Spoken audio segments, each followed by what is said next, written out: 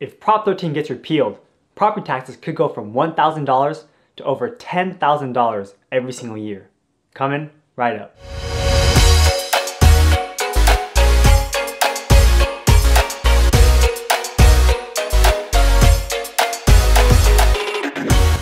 Hey guys, how's it going? And if it's your first time here, welcome to the Everything Real Estate Investing Show, where we go over tips, tricks, and investing strategies to teach you more about the business and to help you achieve your financial goals. My name is Sean Pan, and I'm a real estate investor here in the Bay Area.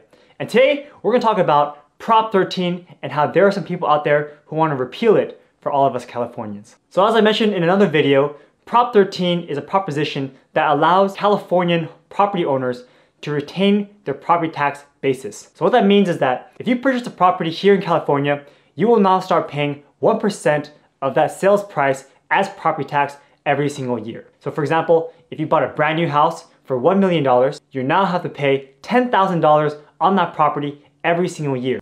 But Prop 13 is also really good because it caps the amount that your property taxes can increase every single year. So Prop 13 says that your property taxes can only increase up to 2% every single year. So you bought a house for $1 million this year and it costs $10,000 in property taxes. Next year, the most you're gonna have to pay for property taxes is $10,200 because it can only increase by 2% every single year. Now Prop 13 got passed way back in the 70s.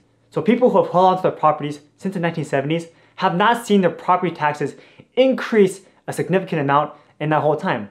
And that's how some people who own properties, like they can say in Palo Alto, that are now worth $2.5 million are still only paying a couple $1,000s a year in property taxes because when they bought it back in the 70s, maybe their property was only worth $70,000. So back then, they were paying $700 a year.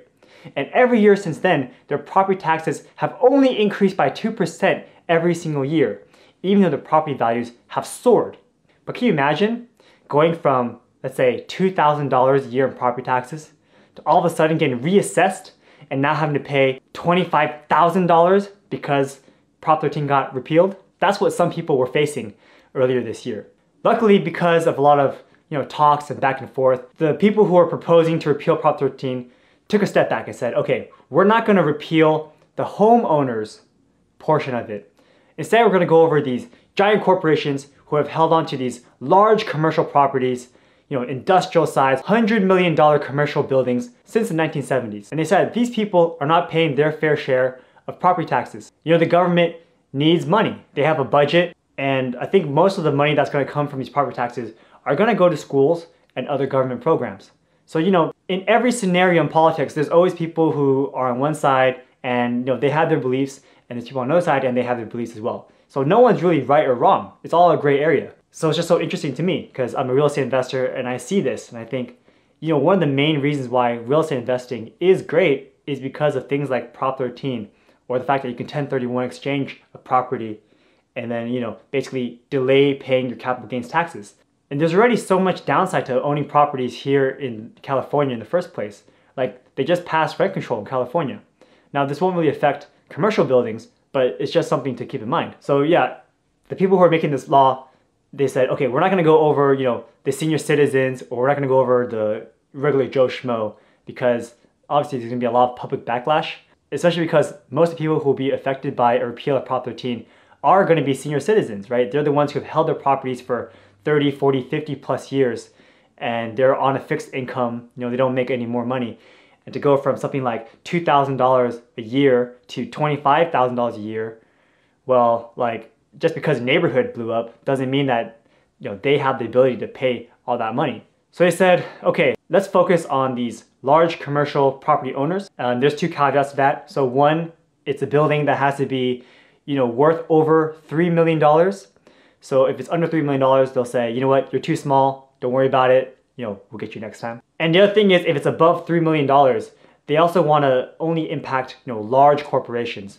So if you're a small mom and pop shop, a small company is defined as a corporation with under 50 employees and, doesn't have like a nationwide presence. It's basically, this is a California company and, their headquarters is here, they only have this many people in this building, then yeah, they are also exempt from this property tax increase. But the thing is, if they allow this to happen to these big corporations, what's ultimately going to happen? You know, they've also had their property from maybe the 1970s. So to go from like, you know, a 1970s basis all the way to like 2020 basis, it's going to be huge. It's going to be like a huge hit to their bottom line. And so what happens? You know, the business could be less profitable now, and they might have to shut their doors, or they might have to sell their building. And then ultimately, who suffers? We do, as the customer, because guess who buys their products? We do. So the way that they can make their money back is by increasing their prices and then making us pay for it on the back end. And then on top of that, if it gets passed for them, then what's to say that it won't get passed for us in the future? It's kind of scary. You know, it's kind of like you always see them as an enemy and you don't support them, so then it's okay, you know, they're these big corporations, we won't support them, let them pay the taxes, whatever. But then what happens when it comes back to us? No one's gonna fight for us if we don't fight for them. So it's just something to think about in the future. And it's actually pretty funny because I remember about a year ago, I was having a conversation with my friend's ex-girlfriend, and she works at a law firm that specializes in these large commercial real estate transactions. And she was helping one buyer purchase a 49% stake in one of the most famous buildings in San Francisco. And I asked her, why would someone only buy 49% of a building? And she said, it's because she didn't want to trigger the Prop 13. And at the time, I didn't really understand it. But basically, if they bought over 50% of the share, then Prop 13 would trigger, and they'd have to pay property taxes on an increased basis. But since they're only trading at 49%, technically, no one has really changed ownership this whole time. You're only buying a 49% stake here and there. And they're using that as a way to bypass this law. So it kind of sucks that now, this building will obviously get affected by it, and everyone's gonna start paying property taxes on a reassessed level. And it's gonna be painful.